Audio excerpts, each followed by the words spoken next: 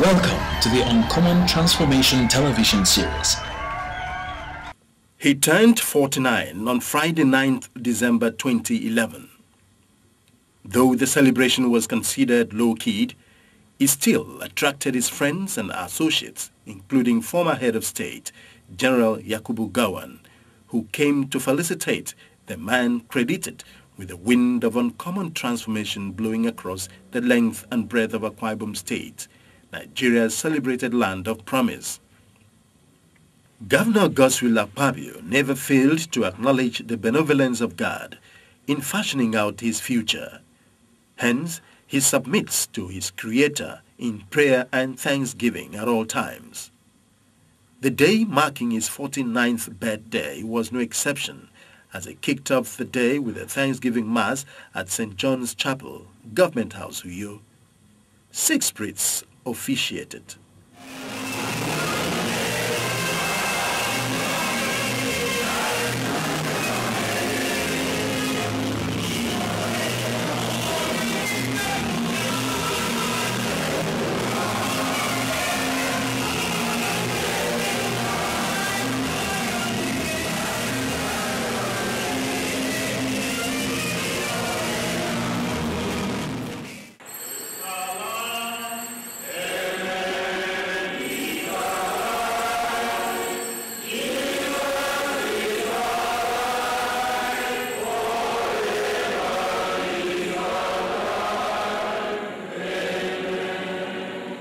Governor Akpabio took the first Bible lesson from the book of Prophet Isaiah, chapter 48, verse 17 through 19. Thus says the Lord your Redeemer, the Holy One of Israel. I am the Lord your God, who teaches you to profit, who leads you by the way you should go. Your descendants also will have been like the sun, and the offspring of your body like the grains of sand. His name will not have been cut nor destroyed from before me. This is the word of the Lord. Thanks be to God. In his homily, the very Reverend Father John Ebebe acknowledged the developmental effort of Governor Godswill Akpabio, which he admits has impacted positively the lives of Akwa Ibom people. The clergy admonished the governor not to be daunted by the spate of criticisms, but continue with his good works for the overall good of the people. Today is a great day for our governor and a great day for the people of Akwa Ibom State and all of us to reconsider and understand our own duty to drive food into our own environment within the possibility of what has been given to us at whatever levels, as governor, as deputy governor, as commissioners, and other levels of commitment to our side. We must always move on to respond to what God has given unto us, driving towards doing good and doing good, despite whatever threats we may have, criticisms and other side thoughts that are only meant to distract, or we focus on what is good. Certainly, if we go back, because people have said that and criticize us and we relax in whatever we are doing, we are not responding to God. Because the God that has given us life, has given us the opportunity, and has also given us the grace and the capacity to see us to the end. The celebrant, Chief Godswill Akpabio, who went down memory lane, thanked all those who have stood by him and promised to leave an imprint at the end of his tenure. Today is not so much about the past. Today is about the future. I believe strongly that with your prayers, God will continue to give you the strength and give you the wisdom to do my best according to the moment, despite the distractions of others. I'm always guided by the Bible, because I recall when God gave the job to Moses to lead his people. Of course, in spite of the miracles of God,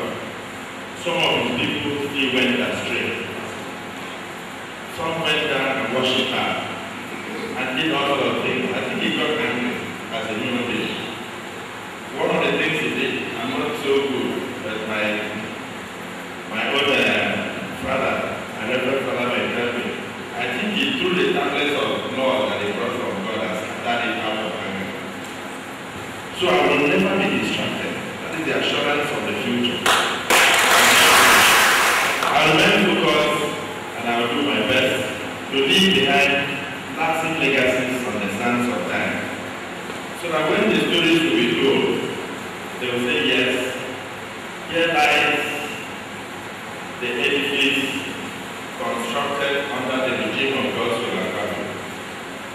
And my prayer today is that we learn something from this lady, that it is good to do good, and that from very humble beginnings, God can raise you to the highest height.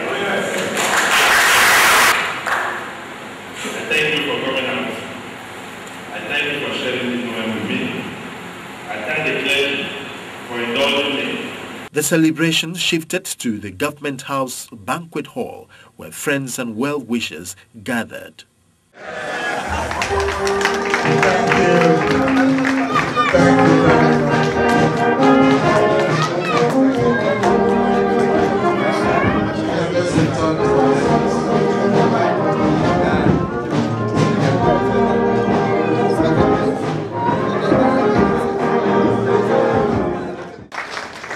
You should be back to God in terms of extremism, because if you are a Christian, you can't be an extremist, because even the Bible teaches us that you must tolerate one another. Who is your neighbor? Your neighbor could be a Muslim who also believes in the same one God. If you are a Muslim, who is your neighbor? Your neighbor could be a Christian who also believes in the same one God. You are born into the world, you carry extremism, you take lives in your hands, and both religions teach us that we should not kill. One of the policies I'm bringing up in Akwa to enable us to have a turnaround, even to use us as a model state, from 2012 January, is that I'm bringing back chaplains into all the schools in the state.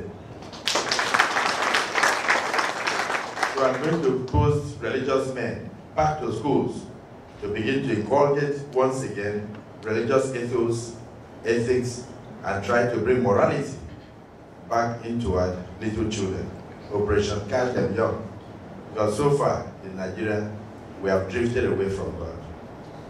So I just felt today I have two main functions. One was to go to the chapel with my friends, chairmen of councils and close confidence commissioners, house members, and the chief judge representing the judiciary and the party, to tell God, thank you for my little baby at 49, and to pledge that I will continue to discharge my best so long as it pleases him to keep me alive.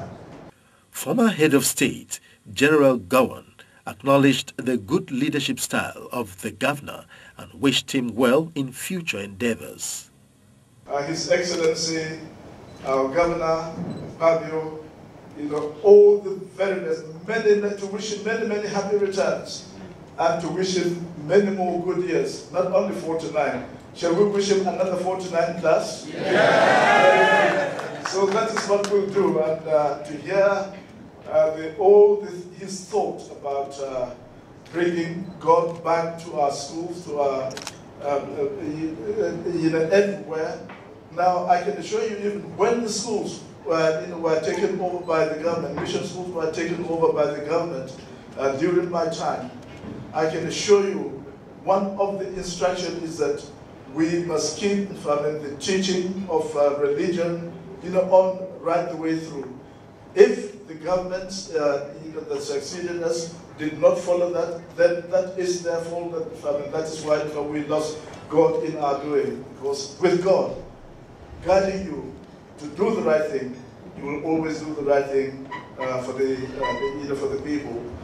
And this is what we've had His Excellency is doing. The people also wished the governor a happy birthday. God prepared him for this job as governor of Akwa Ibom State. And for every people, God gives a person at a time.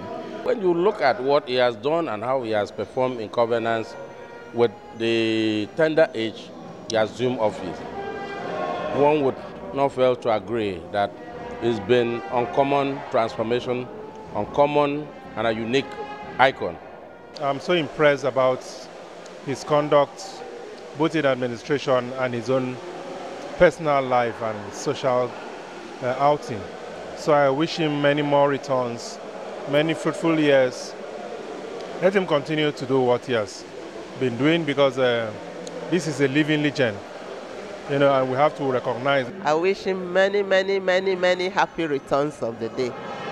And I wish him more years of service to the state and the country. His Excellency's 49 years of sojourn on earth has been years of hard work, years of humility, years of love for the people, and years of love for the work of God and for the things of God.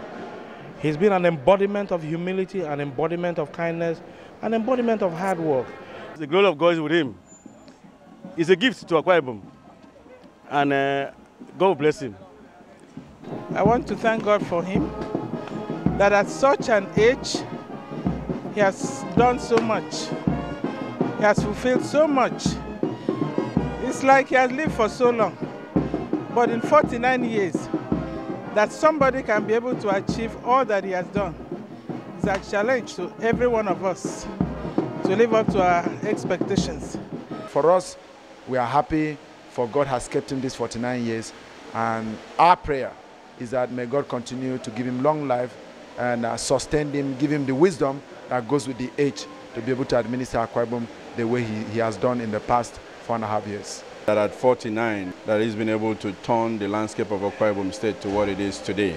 I want to say the accolades and changing the position of Akwa Ibom State in the map, or really identifying that Akwa Ibom is in the map of Nigeria and being a nucleus point for development of Nigeria, you know, in the Vision 2020. I want to thank God for the life of His Excellency, our dear Governor.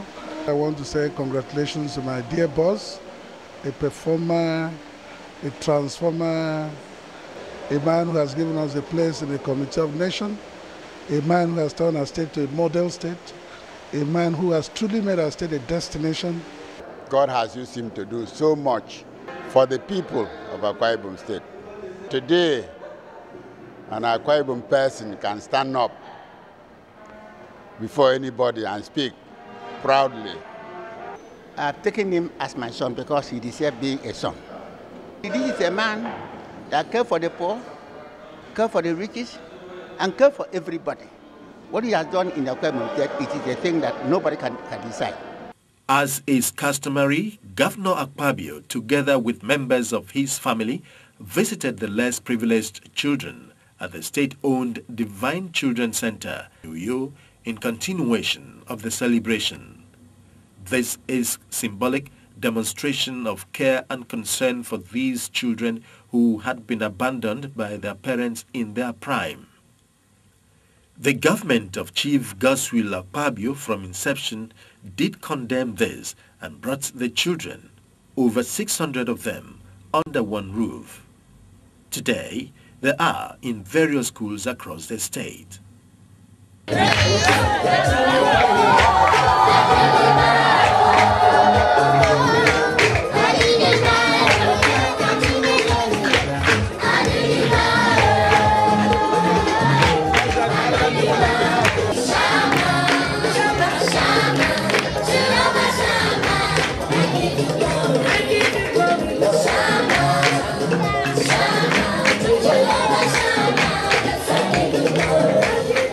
Those who want to stay with the governor, raise your hand. So you're happy here? Yes. You clap for yourself. Where you are now is a temporary place. We just had to make do for you to move immediately. We are going to complete by 2012, I hope within the first 6 months, a brand new accommodation with a good field for you. We will give you a place you can play football. We will give you a place you can play basketball and other things. So by the spelling of the name of Jesus Christ, we will just cut this cake. So we go J, E, S, U, and S. Happy birthday to you. Happy birthday to you. Happy birthday, dear Daddy. Happy birthday to you. Governor Akpabio's 49th birthday celebration was not just a celebration of his life, but a celebration of his uncommon transformation of the state.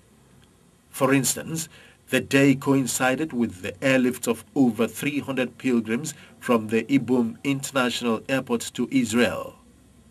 The feat would not have been possible but not for the doggedness of the State Chief Executive in completing the airport within a very short time. A similar exercise had earlier been performed last year, where pilgrims were airlifted directly from here to the Holy Land. President of the Christian Association of Nigeria, CAN, Pastor Ayo Orise Jafo, addressed the intending pilgrims. Honestly, coming to you tonight, I was not sure of what was on ground. In fact, earlier this evening, I was talking to the Executive Secretary, Mr. Kennedy, and I was saying, why don't we find out if we can land at night, still take off tonight, because there were other things we were planning. So he said, Your Excellency, I don't know if you want me to say this. He didn't really know himself too. So he said, well, I'm not sure we can take off. I said, well, why don't you find out? So to my surprise, I noticed that we were actually leaving Abuja as late as we were leaving. Then when we landed here, I was in my mind, I said, I think we must have missed the airport. No, seriously, listen to me. I'm a pastor, and if I say something, I'm telling you from my heart. I actually thought we missed the airport. I said, this cannot be Uyo. We must have landed somewhere else. So I looked. I thought it will be a bit shameful if I start asking the Honorable Minister, where are we? You know, I mean, I'm a Nigerian. It would be strange.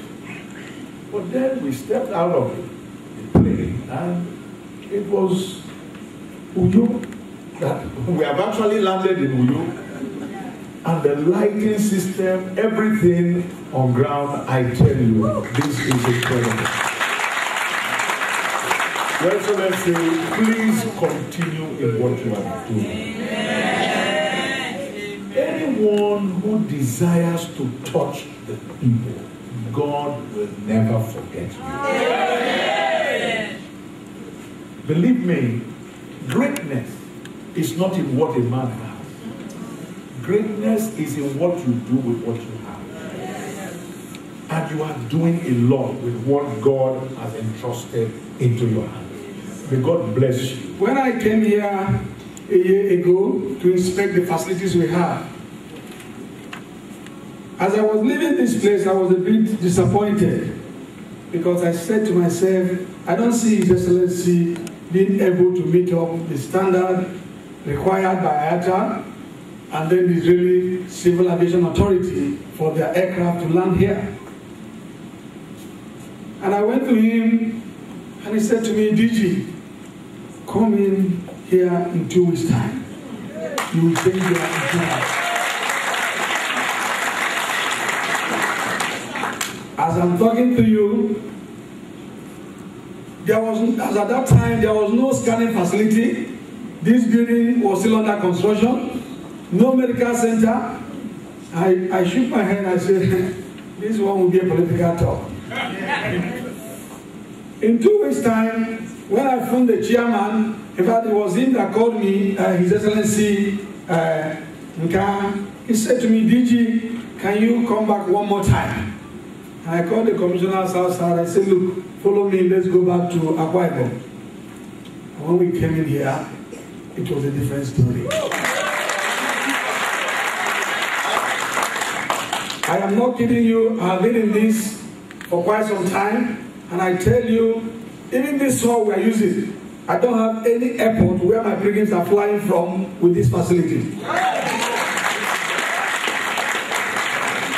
I remember the challenges we had with the Port Harcourt airport in terms of the fire services equipment. His Excellency said to me, I've already ordered them. They're on their way. And when I came that day, I saw more than 4 of them. The best we have in the country today. That will continually partner with you in this project. Governor Akpabio further urged the pilgrims to see the spiritual exercise as an opportunity to turn a new leaf and be of good behavior while it lasted. We are not having those natural disasters because we are praying. That's why I said we need this pilgrimage. We need this regeneration. You have to go out there and take the business seriously.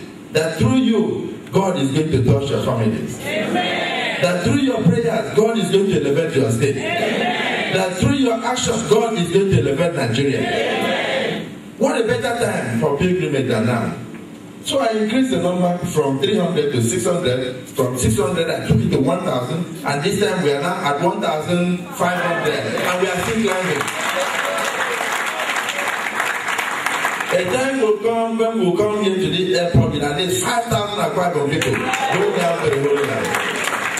Members of the federal government delegation, my assurance to you is that you don't even need to be preaching to the converted. It's like singing to the choir. These are the people who are going to tell other pilgrims that Nigeria is good because Akwa is okay. The pilot of the aircraft used to airlift the pilgrims expressed pleasure at the excellent facilities at the airport. And I would like to say that the airport is meeting the European standards. Perfect. Good. Thank you. During the week, the state also hosted the General Overseer of Deeper Life Bible Church, W.F. Kumi, who was in the States for the church's crusade. His first port of call was the Akwa State Governor's Lodge, where he paid a courtesy visit on the State Chief Executive, Chief Godswill Akpabio. I wanted to see for myself that you're talking about God's will, and I said I will see that God's will myself. You know, those of us who have a biblical background, because you know, we look at the Bible, some of the things that people take for granted, we don't. Names are very significant in the Bible. When God wanted to do something with Abraham, he said, your name is no more Abraham, it's Abraham. He wanted to do something with Jacob. He said, you are no more Jacob. He gave them the name that will suit the assignment he was going to give them. And when we say that His Excellency is God's will, those who gave the name would never have thought that anything will come out of that. But I say that happens, that this is God's choice for the hour for this state. Whatever God wills beyond even the stage, we are alive to see. And once again, I want to say, the little I have seen, I know there's much I have not seen. The little I've seen makes me to know that this state is going to be a model for other states, in the whole of Nigeria. What we're asking for is that there should be unity and understanding. If we cooperate with the man God has put there at this time, I believe that the joy will be for all our people. And it's the brief discussion we've had together. It's not just for his own section of the state, it's for everybody together. I'm very delighted to witness the second year running of pilgrims, you know, being lifted from Akwa Ibom International Airport. And then considering that in 2007, I met an empty field, and then a few years later, through the grace of God, we have been able to produce the first phase of the airport, and then today we are lifting over 300 pilgrims to the Holy Land. And this time around, I think 3 countries. They are going to Greece, they are going to Rome, and they are also going to Israel. And so to imagine that in those 3 countries, you will see the name of Uyo on their dashboard saying, passengers from Uyo International Airport, please go to location to go and pick their luggage. It's very interesting, and it's something very exciting. I give glory to God that yes, indeed, things are getting better. The good people of Akwa Ibom State, friends and associates, both at home and in the diaspora, wish the people's governor a happy birthday and many more happy returns.